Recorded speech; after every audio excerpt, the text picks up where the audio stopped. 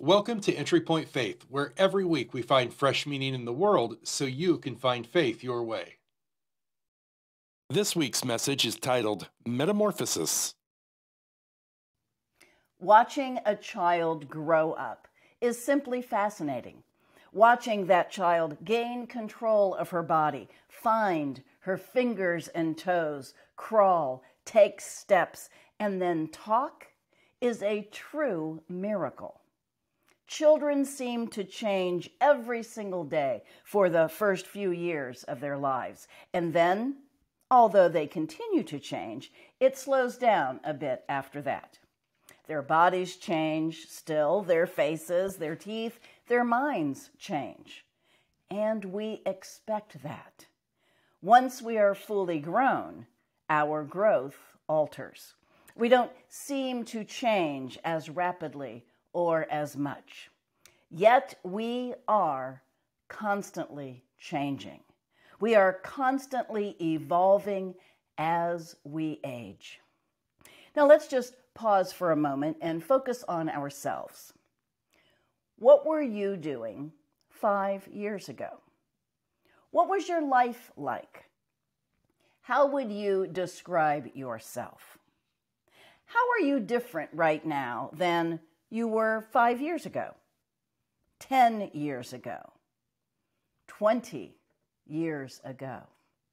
Oh, we were so different then. We were young and beautiful. But we have changed so much in so many ways. Not only have we changed physically, but our minds have changed drastically. Our worldview has changed over time because of our life's experiences and because of the natural process of maturation. Some of what has changed us have been the trials and tribulations of our life journey. Many decades ago, in the mid-1970s, when I was in graduate school for the first time, fairly newly married, and in my 20s, I read a book called Passages, which was written by Gail Sheehy. Passages was the first book that I think I ever read that addressed human development in adults. I had read child development books, but I had never really considered that there are a number of things that impact adults at certain stages of our lives, just like the landmarks that seem to occur for child development. The book Passages is subtitled Predictable Crises of Adult Life. Wow, that might sound like a distressing book to read. It was actually filled with some valuable information that I used throughout my whole life, my development as an adult. The author examined the basic landmark challenges of each decade of our adult life. She informed us about the trying 20s, the safety of home left behind, the beginning adult life with possible partners in search of the perfect fit, the catch-20s, when illusions are shaken, and the reality that it's time to make or break or deepen our commitments, the forlorn 40s, those dangerous years when the dreams of youth demand reassessment, when we aren't sure of our identity any longer, but where great opportunity for self-discovery awaits us. In this first book, Sheehy stopped her analysis with the decade of the 50s, but continued on into the 80s when she wrote her New Passages book in 1995. Where she redefined the concept of aging. She labeled the 50s flaming. She called the 60s serene, and then she called the ages between 45 and 65 the age of mastery, and the years 65 to 85 and beyond the age of integrity. I bring all of this up because as we age and move through life, just like when we are younger, We all need to know that much of what we feel and experience in our life journey is universal. We all find comfort in knowing that we aren't the only ones that feel like this.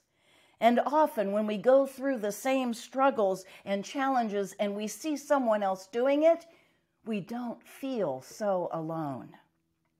I think that each one of us have had moments of clearly realizing the metamorphosis that has taken place along the way, how the experiences of our journey have altered us, have caused us to see the world and the people in it with different eyes. What was once so desperately important to us in one decade somehow slides off our radar when we leave that decade behind. And so let's halt right where we are for a moment. Whatever decade we are in, with whatever needs we have, with whatever regrets we might be feeling, and now battered and bruised from our life journey, let's take stock of where we are. Are we living the life we have wanted to live? Are we the person we longed to be? Or maybe we're even better off than we thought we could ever be. Today, I want to focus on some self-reflection. I want us to focus on the truth. There is a commonly uttered phrase in our culture that goes like this: the truth shall set you free. So what does that mean? Does it mean that if we tell the truth, if we admit the truth, then we won't be punished? Is it meant to be a phrase that's used when parents are trying to find out who broke the window? Or does it mean something else?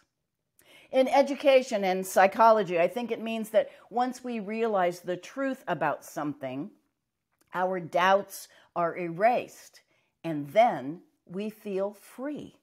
We are free to move forward because we now know the truth about an event or an experience or a person. In the Bible, the verse is found in the book of John, who is writing about following the teachings of Jesus.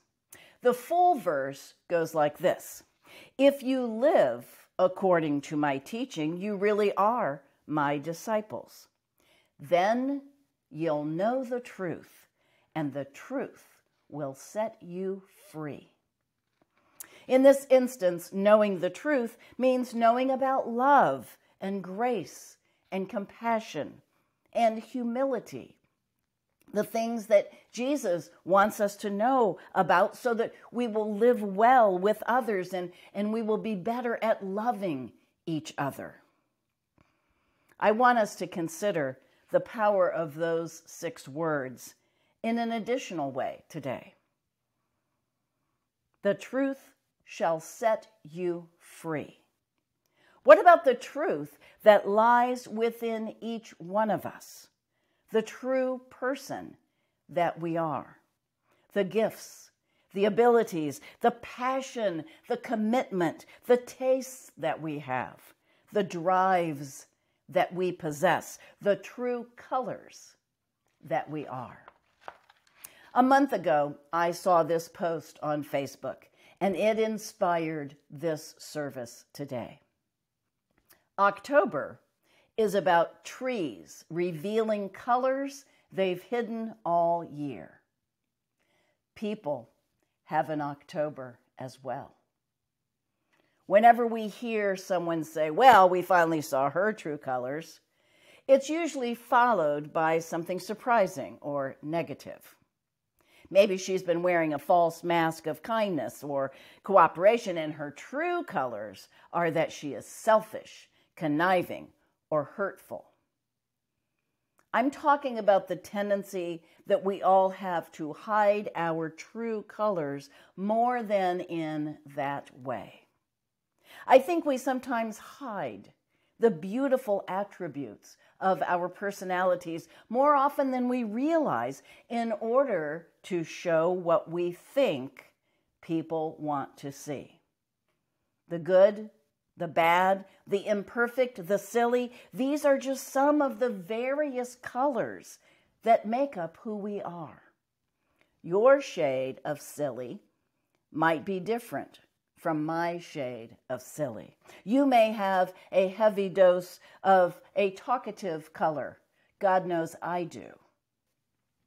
Your true self may paint with broad strokes of compassion. Maybe your color is the color of love. There's more likely a tint of worry or fear in there too. And we all have our own shade of imperfection. That is a normal part of every human being's color kit. I think we hide our true colors, our true selves, because we are afraid to be ourselves. We put on a mask and we behave in ways that we think people want us to. We want to be liked desperately. So we do things that cause others to approve of us, even if that isn't the way we really are. Perhaps also, we may not really know ourselves very well just yet. We haven't really figured out who we are, what we believe, and how we want to live. So, of course, our colors are hidden from view. In order to live authentically, to display our true colors, we need to live our values, and we need to know ourselves. When we know and understand our weaknesses and our strengths, it is easier to let our true colors shine through. In the end, these colors make us who we are, and we can consciously choose which colors to reveal to whom and what beautiful work of art of ourselves we show to each person we meet. We have vulnerable, soft, watery colors. We have excited, passionate colors. Our shades evolve and the layers shift and change. When Marcy's mother lived with us, she was fond of saying the phrase, "Live the life you've always wanted." Whenever either Marcy or I had a shift in our journey, a job change or a circumstance change, she would always say, "Well, now you can live the life you've always wanted." One of the best ways to live is to figure out exactly how we are unique. What do we offer to the world that no one else can offer? There is no one else like you. There's no one else like me. And that is exciting. Are we living our truth today? Are we living a life of integrity? Have we hidden our true, beautiful colors for far too long? As American poet Mary Oliver has written, what is it you plan to do with your one wild and precious life? Amen. Thank you so much for joining us. As you know, Entry Point Faith relies on your financial contributions to keep everything going. If you would like to donate, please head on over to the website at entrypointchurch.org, and you can click on the donate button. We meet every week at Conner Prairie in Fishers, Indiana at 10:30 a.m. Plan to arrive a little bit early so that you can become a part of the community. Please join us next week when our message will be, Listen Up.